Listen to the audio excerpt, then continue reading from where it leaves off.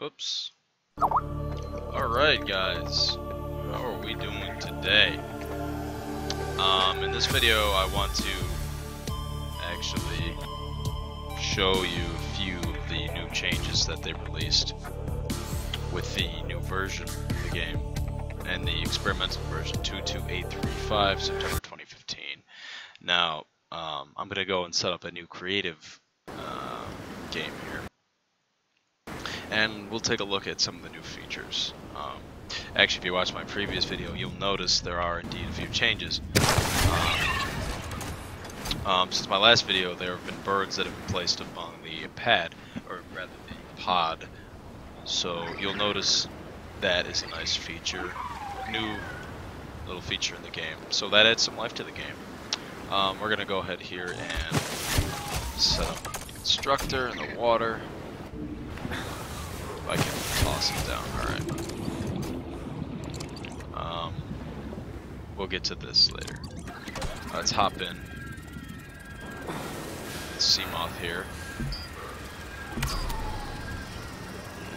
Go the little Seamoth.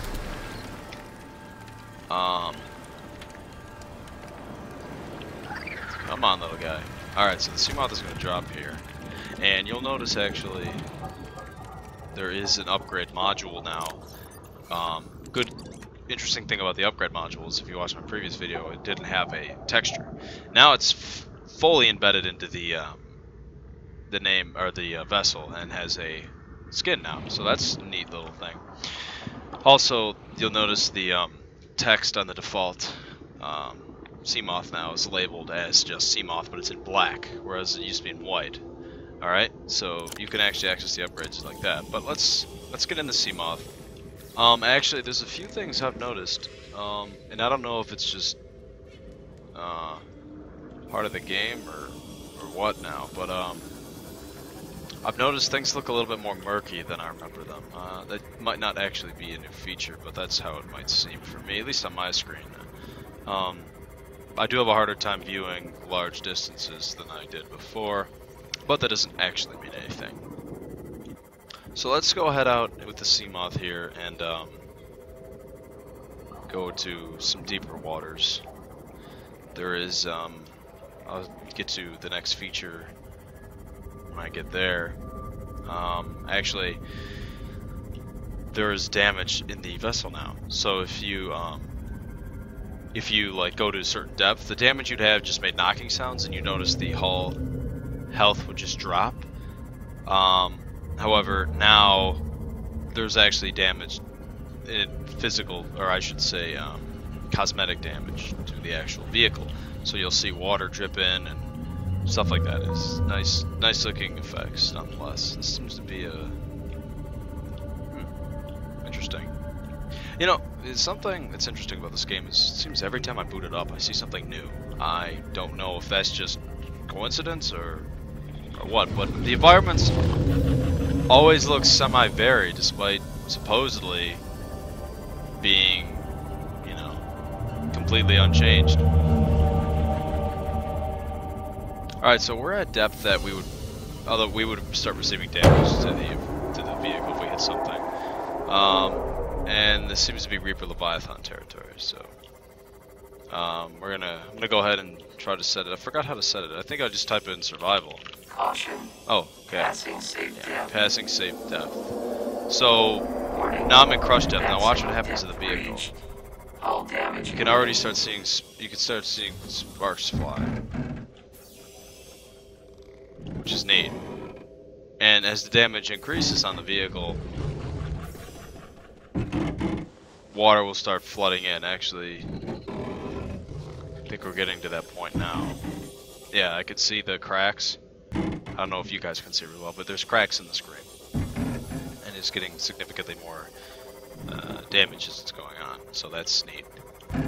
Eventually, obviously, it'll stop. So let's go back and create it. Leave it as it is. Whoops. Shit. Oh, it exploded. Wow. Rest in peace, Seamoth. Okay, so that's that. Let's just search no damage. Anyway, there's a new option for Emergency. 10 seconds of oxygen remaining. this new Terraformer. Oh, I guess I ran out of oxygen. Great. Apparently there's not a console command for this yet. Well, that was weird. But anyway, this is the new Terraformer design. Obviously, honestly, the difference is I'm not actually even sure how it works. Oh, I just right click. I'm not sure what the left click option's for, but yeah, it has a nice little model for it anymore. It doesn't look like a fucking handheld piece of junk. It looks more like an actual usable piece of machinery. Now there is something for the Seamoth called a torpedo, and Emergency. what it does 10 is seconds of the oxygen torpedo remaining. will allow you to basically, it's kind of like a weapon in a way. So like it's sort of a weapon for the Seamoth. So it's quite useful actually. Actually, let me see if I can pull it up for you guys. I'm just not sure what the command is. Seamoth torpedo. I'm actually popping this into Google, so don't judge me, but that's exactly what I'm doing. It's called the Seamoth torpedo module. So what if I do item Seamoth torpedo module? Oh, okay, I picked it up. Alright, let's spawn the Seamoth in right here, and I'll put it in the upgrades. Come on. Come on. Alright, let's pop it into the upgrade platform. Alright, so we need to put in this guy here. There's the Seamoth upgrade module. Okay, so now I should be equipped with torpedoes. Boom! Isn't that cool? Whoa, creates a whirlpool. Interesting. That's fancy. Actually, so I've been reading that. Oh, whoops! I've been reading that you can use this as sort of a module to protect against reapers because they'll be trapped in the whirlpool. But nonetheless, it's actually, interestingly enough, not a weapon that is going to kill creatures, but it will essentially deter them long enough for you to escape if that's the issue.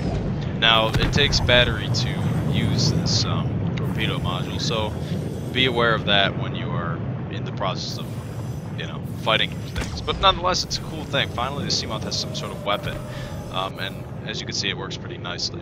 That is the extent of the changes that they have released to in this recent version. Actually, they have released biters around the floating island. You know, the little bastards that come and nip at you, but it's not really a feature that's worth talking about. So that is the extent of this video. Remember, you need to be in 22835. September 2015 is a dev build. It is an experimental build that you can only get on Steam, latest version. However, you can look forward to seeing the new Seamoth upgrade module and all that stuff in the actual release of the build, which is coming up very soon in September. So look forward to it, guys. Thanks for watching this video.